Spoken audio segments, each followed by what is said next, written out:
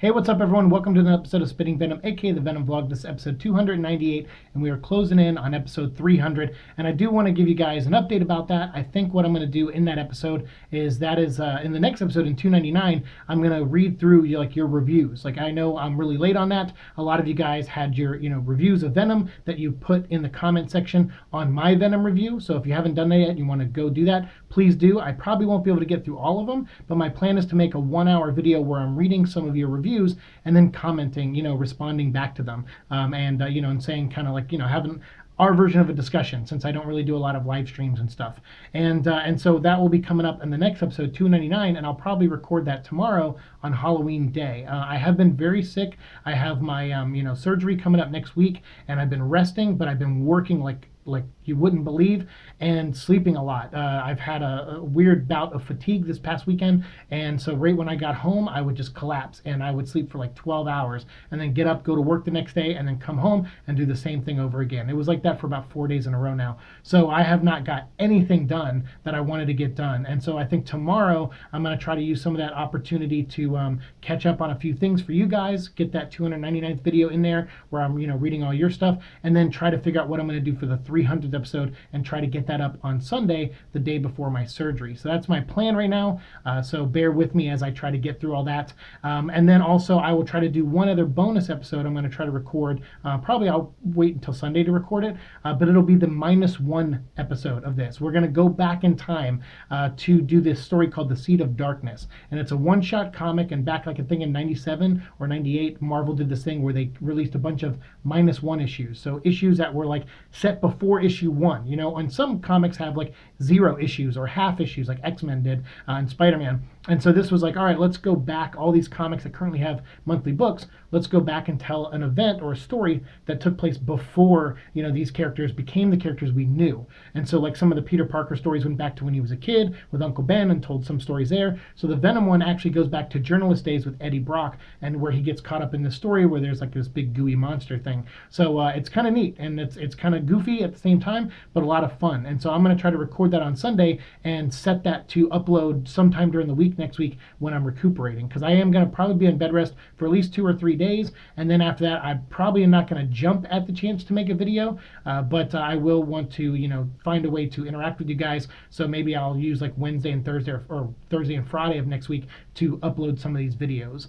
So you might see a couple days gap there, but I'll try to get stuff up to you guys as soon as possible, and I'll try to schedule. I've never really done that too much before, so I'll try to schedule some episodes to go up while I'm on bed rest, so that there's something out there. So the main reason I'm doing, I know some of you guys are like, hey dude, don't worry about it, take a chill pill, just relax, and we'll be here when you get back. It's not so much just that and for you guys, but it's also because once I upload a certain amount of videos a week, there's algorithms and things that YouTube kind of expects me to keep doing that, and I don't want things to dip on my channel. I want to keep seeing the channel grow. So it's just good for me, at least. It gives me a good peace of mind to know that there's still content out there, even if people don't watch it. I'm just trying to get stuff out there and give you guys an option to watch it if you want to or not.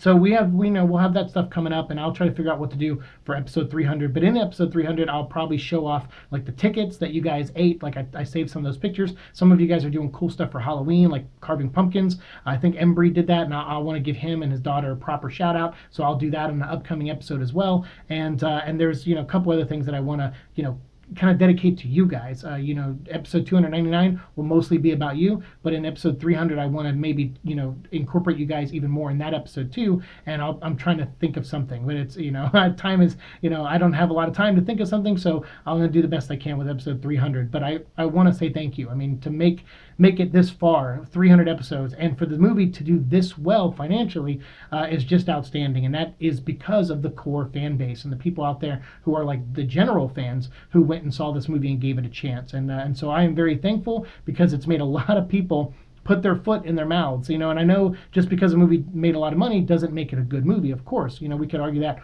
all day, and I'm not going to argue that. I feel like the movie is okay. I gave it a 7 out of 10. It could have been a lot better, but to see it with that much hate against it. I mean, you guys have to understand, most movies that get this kind of hate, like The Mummy, when that was coming out, it's going to be the beginning of a new shared universe. People were hating on that, and now this, and people were hating on this. And it's like the DC movies, what those get sometimes, the amount of hate those get. And those don't survive. Financially, a lot of those movies, some of them did, like Suicide Squad still made a ton of money, and obviously Wonder Woman, that was well received. But Justice League didn't. Like, that kind of sank. And so these movies, they don't survive that kind of backlash usually. But Venom did, and I find that very awesome. And it's very unique that this kind of happens. And so Venom this past weekend, it made a lot. I made another like $10 million domestically here in the U.S. It made another $10 million, and it put it over to $187 million. Roughly, it was 187, I think, on Monday, and then it earned a little bit more, like 800,000, Monday day as well. So it put it up closer to 188, but it's at 187.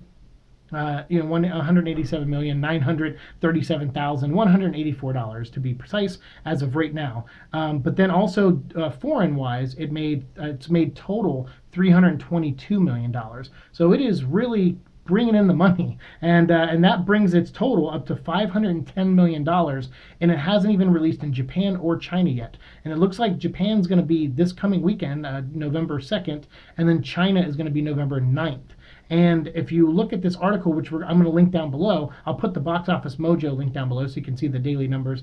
But this article here from Scott Mendelson, who is definitely someone who has kind of been against this movie and has been one of the many people kind of trash talking it leading up to the movie, saying what a mistake it is, how it's not going to work. He doesn't hide from that. I mean, that was his opinion, and he really was out there, saying a lot of negative things. He said a few positive things, sure, but he mostly said a lot of negative things, and a lot of these guys did.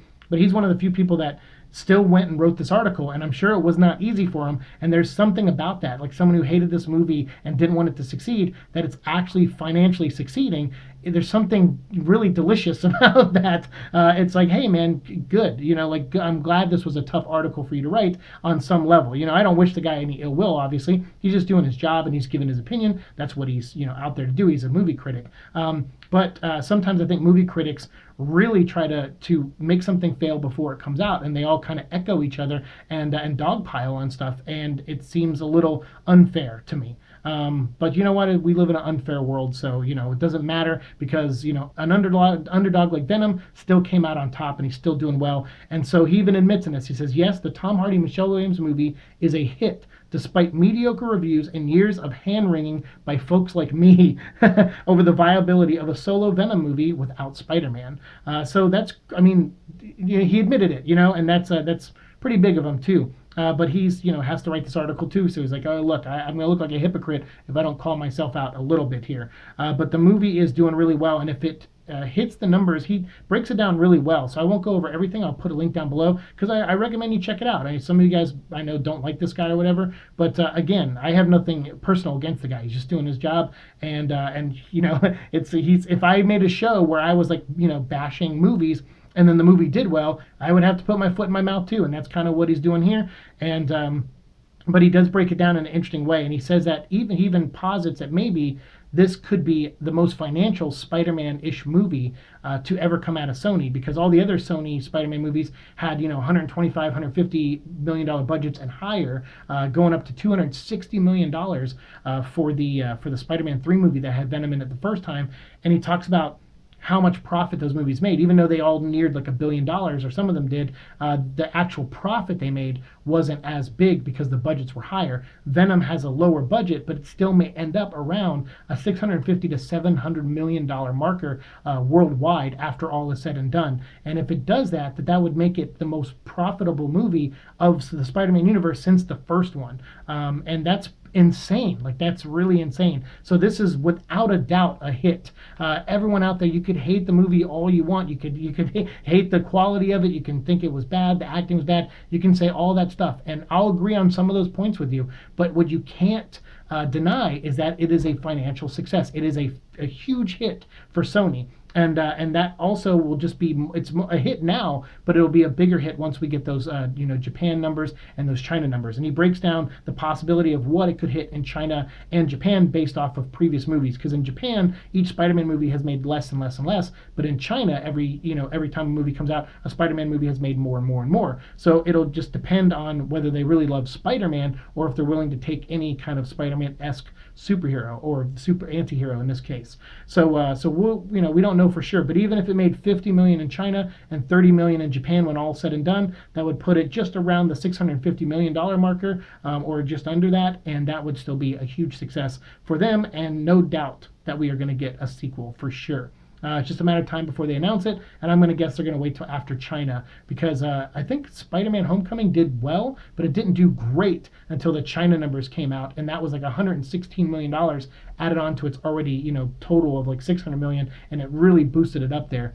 And so people were like, all right, it's a huge success now. And so I think that's what Sony's waiting for. They want to see how high they can get. And the fact that they're already at, over 500 million without even releasing in those markets is outstanding. So big congrats to Sony. Obviously, there's things you got to work on, though, in the next movie. So hopefully you do if you get your sequel. And once Ruben Fleischer's done with Zombieland 2, I'm sure he'll be getting right back to work on Venom for Sony 2, for Venom 2 for Sony. But you guys let me know what you think of all this. Obviously it feels good. We've been doing this show for a long time. We've had the occasional person come in and hate and stuff, but I think most people who came to hate realized, oh, all right, these guys are pretty chill. Like this show is pretty chill. A lot of it doesn't phase this guy. So we haven't had a ton of trolls, which is nice. I'm very grateful for that, but I'm sure that's not going to last for long, as we get into Joker stuff and Spawn stuff and other things. But hopefully, we keep this kind of audience going. And, you guys out there who've been so great and so laid back about stuff. And yeah, if people hate on the movie, so what? Like I've always said, it's not for them, it's for us. And it looks like we're not alone, because if we were, this movie wouldn't have made this kind of money. And it has definitely far outpaced Catwoman, because I know a lot of people are comparing it to Catwoman. Catwoman did very little money compared to this, so you can't even compare it to Catwoman anymore from a business standpoint. So you could say if you hated the movie that much and you thought it was as bad as Catwoman, that's your opinion. Obviously, I think you're being hyperbolic, but that's still your opinion. But for me, I enjoyed the movie for what it was, and Tom sold the movie on me. He did a great job playing Eddie Brock and playing Venom, and that's really what I wanted from the movie, and it looks like a lot of other people did too, and they were happy with what they got. But we can still go up from here. We can still get a better sequel, and I hope we do. But for now, let me know what you think of all these numbers down below, and thank you guys for being so patient waiting for these videos. I promise I'll get some more up to you before I go in for surgery, and we'll start season 3 probably near Thanksgiving. So I'm going to take a couple weeks off, maybe pump out some more Joker stuff, maybe a Spawn episode or a Batman episode or 2, and then we'll get back to Venom closer to Thanksgiving, and we'll go back and talk about the Eddie Brock stories that we missed out on the first time. So thanks so much for watching my show. As always, like, share, subscribe, all that fun stuff, and I'll see you in the future. Peace.